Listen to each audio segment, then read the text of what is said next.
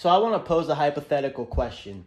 A lot of people are, preaching that if you get the snake bite, if you get, the vaccine, then you are going to burn eternally in the lake of fire because they say it's the mark of the beast, right? Mark of the beast. All right, so let me just pose a question.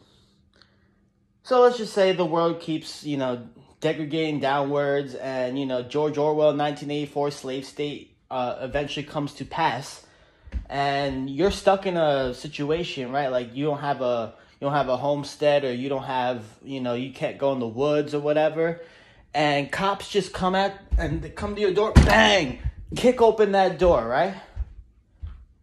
And they say, get down on your hands and knees, get on your face.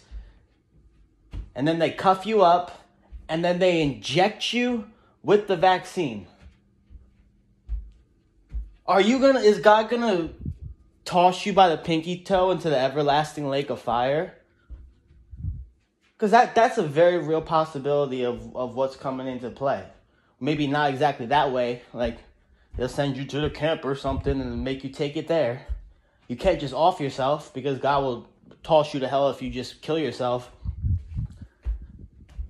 Think about that logically. Like, they kick in your door and they force you to take the vax without your consent. It doesn't matter at that point, right? And there are people teaching that it's the mark of the beast.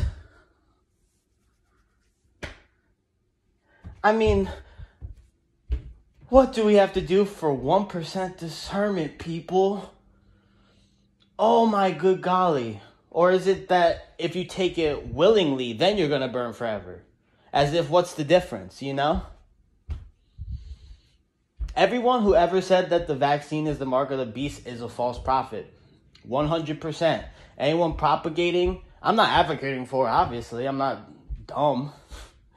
But it's like, I have brothers and sisters that I know personally who were in a situation where they had to get it. And this was, a couple months ago, like back in May and whatnot, where it was a different way of thinking than it is right now in October.